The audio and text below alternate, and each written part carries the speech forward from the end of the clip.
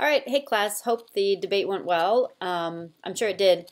I could tell that you guys were doing a good job preparing when I listened to what you were preparing. So I want to tell you what I think, and this is just like my opinion based off of what I've read and heard. What do I think? I think that the obvious losers in this scenario, if there are losers in the real world, not in terms of the class debate, but would be the Yanomamo or the Yanomami, right? They're the ones who had the least voice, the least say in what happened, and were the most impacted by the decisions being made by outsiders, by anthropologists, journalists, government officials, and so on. But in terms of Chagnon and tyranny, what happened there is really sort of uh, it seemed like a clashing of personalities. It seems like Chagnon kind of has a reputation. I don't know him, but from what I've heard, he's got a reputation as being not the friendliest, not the easiest to get along with, and you could kind of get that vibe from him. So I think he made an easy target. He was easy, and he maybe he did bias his work some based on his own. I mean, I think that's a hard accusation to make and to back up, that he had characterized them as fierce people because he had aggressive tendencies in his personality. I don't know, but he does seem like he would have been difficult to work with and very, very arrogant. So the fact that he might have made enemies or not friends in some places is not totally hard to believe.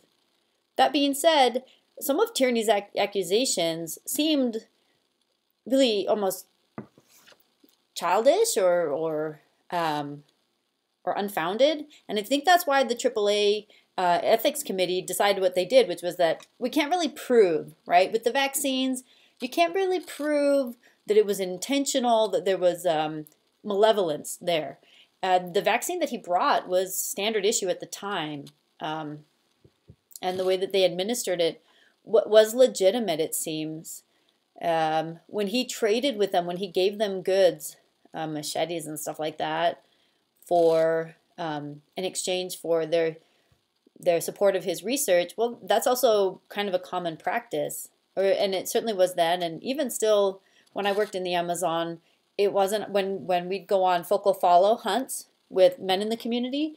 It was common for us to give them some bullets for their shotguns because it's like, well, you're showing us how you hunt, and you'd need this resource to do it. So it's not totally unheard of what he did, and I think so. I think when we do this debate, sometimes it's a little disappointed. You want maybe the ethics committee to make a stricter or a firmer ruling, and but what could they do with the information that they had? It seemed like maybe it was more of a personal struggle or a personal clash between Chagnon and Tierney. And I don't think that Chagnon and Tierney knew each other particularly well, to be honest. And that's the other thing that kind of I think Chagnon sort of relied on in terms of his defense was, who's this Tierney and why is he coming years later? He's making a name for himself just by critiquing my work. And I think that also weakened some of how Tierney's accusations were viewed. But that being said, there's no winner or loser really in the debate sense, right?